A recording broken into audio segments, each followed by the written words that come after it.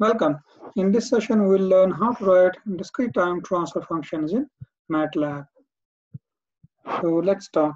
Now, we know if we have a transfer function like h of v, you can also write inverse form. So suppose a transfer function is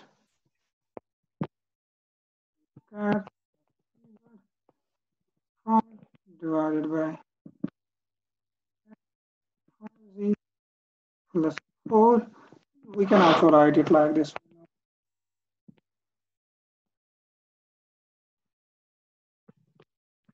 So these two are one.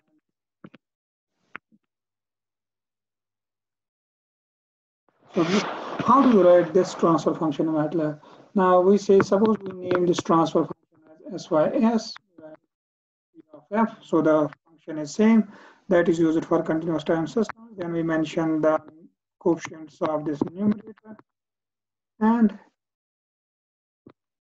denominator. And here is the one more term that's extra as compared to the continuous time trial. And this TS is the sampling time. TS mentioned sampling time.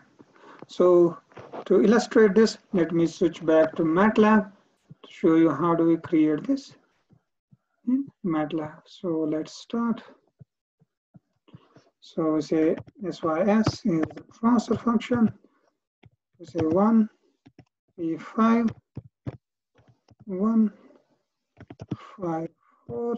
And if I say the sampling rate is 1, sampling time is 1, means sample time is 1, this will give me the transfer function in Z domain. So this is the transfer function in Z domain. Same way, one more example, you can say the transfer function is, let's take an example, 1, minus 1, 1, minus 1.85, 0.9, and let's suppose the sampling rate is 0.1. So you can check, this gives us another transfer function like this, where the sampling time is 0.1. So this is a discrete transfer function. Okay, all right. Now you can calculate the step response, impulse response of this. For example, if I say step system 1, this will give me the step response of this. And I say it down. This will, now to see this, let me switch to the figure window. This is the step response of this system. All right. To see an illustration between this, let me make an integrator in MATLAB. Let's make an integrator or summer in MATLAB. So discrete times summer. So let's call it system 2, and the transfer function is 1, comma 1, comma minus 1. Now let me take a sampling time of 1. So this, I'm saying this is summer. Sorry, this is not a summer. 1, 0.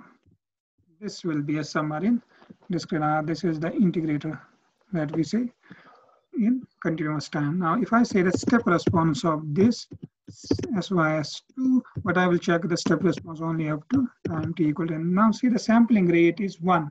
So the sampling time is 1. Means the step will increase only when the time goes from 1 to 2, 2 to 3. The step will increase like this. So let me see the step response. Why is this taking time?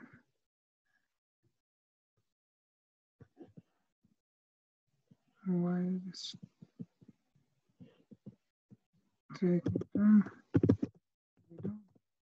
And let me show you the figure window.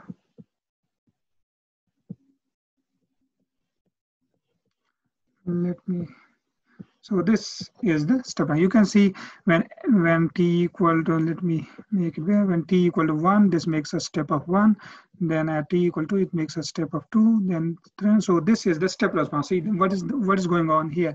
The input to the system is Step means one, means the input to the system that you apply at t equals 0 is 1. Now this makes a step at this this n equal to 0, and that's equal to 1. Now let me illustrate this on that this is summer. This is indeed a summer. Let me show you this.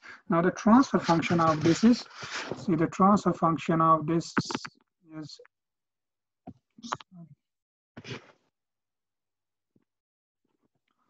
the transfer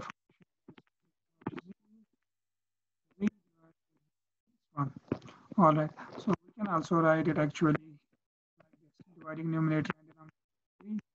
This is the transfer function. Now transfer function is written as output. So this is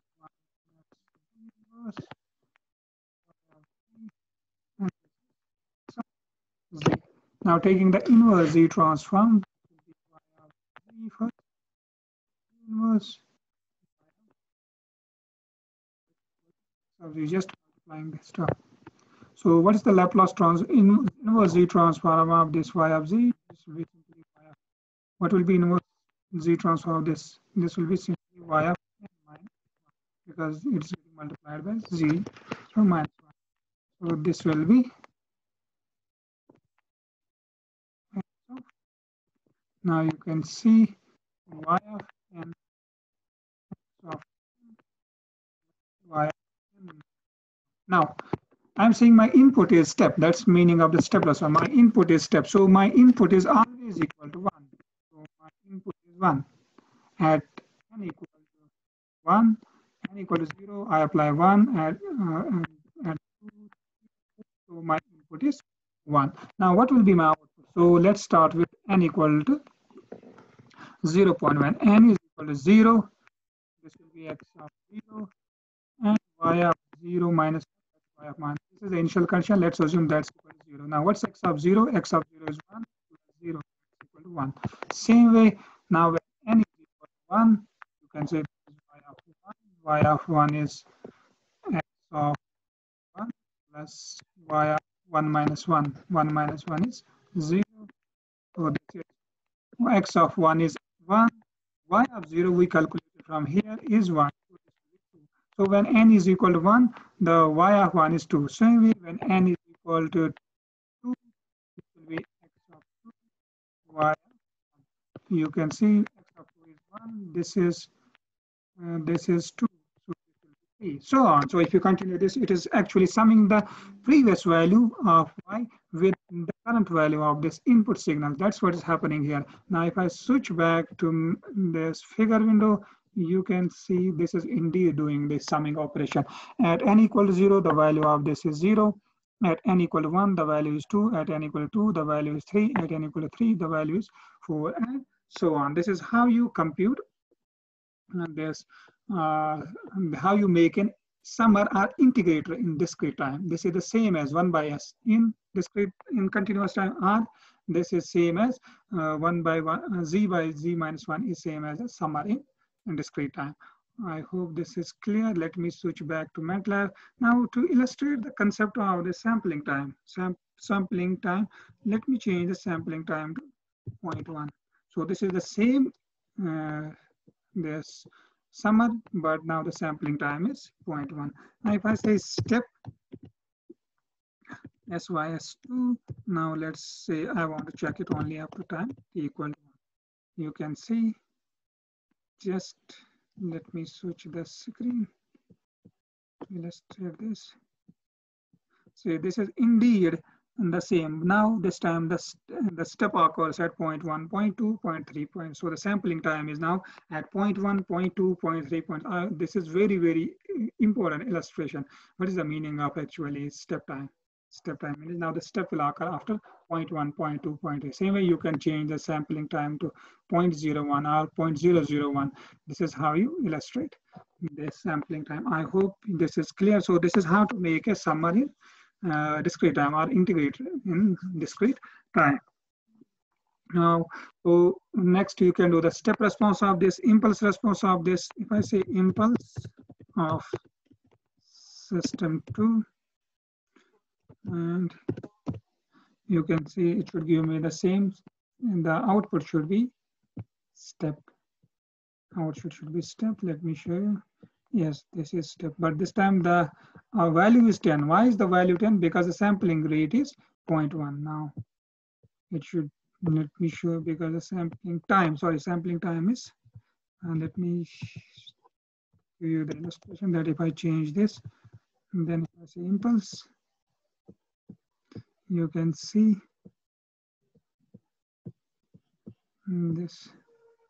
Now this will give you the unit step where the amplitude is equal to 1. That's why what's the significance of this sampling? And this is the significance of the sampling time. Next, so this is how you create a discrete time transfer function in Matlab, or simply transfer function in Z domain. Now, if I have a continuous time system, how do I convert to a discrete time system? How do I convert that to a discrete time system? Matlab has an inbuilt function to do that. That's called C2D. C2D means convert continuous time to discrete time. So convert this continuous time to discrete time. Now, if I type help C2D, this will give me the information about this function, that is the continuous time to discrete time. Now you can see the arguments of this are listed here. You can see the argument SC means that is described by the continuous time transfer function. TS means the sampling rate. What is the sampling rate used? And this is the method. This is very, very important. Now, mathematically, how you convert continuous times the signal to a discrete time, we use the sampling term. That's what we do.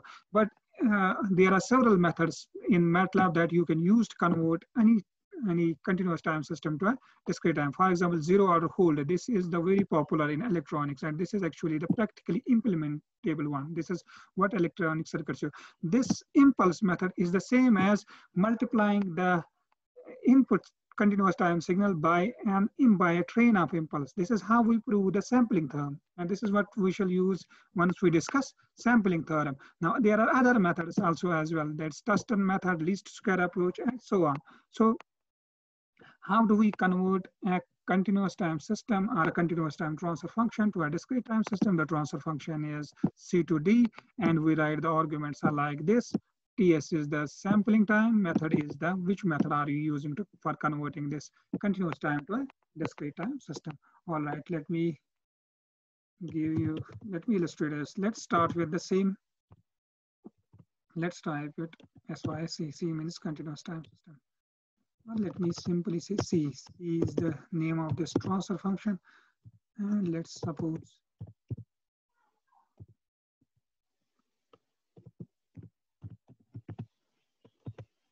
sorry, this should not be. Let me give you the illustration with integrator symbol. So this is 1/s. So this is my continuous time system, or simply an integrator here. Now if I convert it into a discrete time, let's call it D. So if I say C to D, now name of my system is C. Sampling time I'll keep 1 for time being, and the method I will write impulse. Method I will write as impulse method. Now if I type the enter, you'll see this is indeed that integrator that I proved that this is an integrator or summer in discrete time. This is indeed a. Now if you see the step response of this, you see the step response of this D, and say up to time t equal to 10. And let me enter. And if I type D down, you can see this is the step response, and indeed this is doing the summing operation or integrating operation. So this is how you convert a continuous time system to a discrete time system in Matlab directly. You don't have to do anything. You have to just write C to D, then the transfer function name, and mention the sampling rate of which sampling rate are you using, and then the method you are using to convert this. Let me give you one more example to illustrate this. Let's take one more example. Let's suppose system continuous time is C. Let's suppose this is 1. And let's suppose options are 1, 5, 30. So this is my system in continuous time. All right. So now to convert it into a discrete time, I'll say this D is C to D. Then I will say SYSC, and let's suppose the sampling time is this time 0.1, and then I can mention the method. Let's use custom this time. This is also called bilinear transformation in discrete time. So this is my discrete time system. This is my discrete time system. Now, if I see the step response of this, if I see the step response of, if I see the step response of this as a step, this D, and if I type enter, you can check. This is the step response of my system. Now, why are there these peaks like this? Because I have chosen the sampling rate to be 1. That's why. Now, if I change the sampling rate, let me illustrate this again. If I change the sampling rate, let me change it to 0.01 first. Then, if I press this, and let me read on also. So this becomes smoother. Now this becomes smoother. Now if you further in this decrease the sampling time, let me show you the example. This is my sampling time. Now I have this, and I will type grid on also. So let me show you this. You can see the step response looks better. It looks exactly like that continuous time. So this is how you convert a continuous time system to a discrete time system. And in short, how you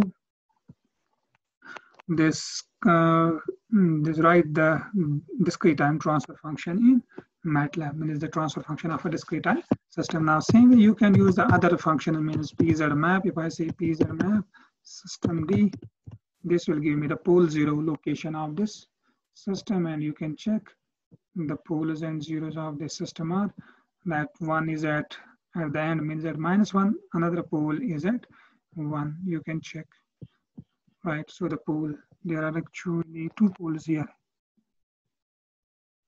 There are actually 2 poles here, right? So the poles and zeros of this system. Now, what is this circle? This is the unit circle. This is used for stability analysis. You know it from Z transform. This is that unit circle. This circle is that unit circle. So MATLAB also mentions with this whether the system will be stable or not. We know the poles must be inside the unit circle for discrete time for the system to be. So this is how we write the transfer function in discrete time in MATLAB. I hope it's clear. Type the examples yourself and check it yourself how to get different responses, impulse response, step response, this pole 0 map, Nyquist plot, and other plots in MATLAB, and how to convert a continuous time system to a discrete time system. Try different this. See, I have shown you just few. You can say the method I'm using is impulse now, and see what's the difference in transfer function. So this is the transfer function here, and this is the transfer function here. Now, so this is how we write, how you convert a continuous time system to a discrete time system. Now, again, if you check the, sorry, not pole 0 map, but the step response of this. Let me check the step response of this. So the step response will almost be the same. Step response is same. The method didn't change the step response of this discrete time system. Please check it yourself. Try the further examples yourself. That will help you. Okay, this is very, very important for control system analysis, or if you are designing a filter, this is very, very important for that analysis. Please try the examples yourself. All right, let me stop here.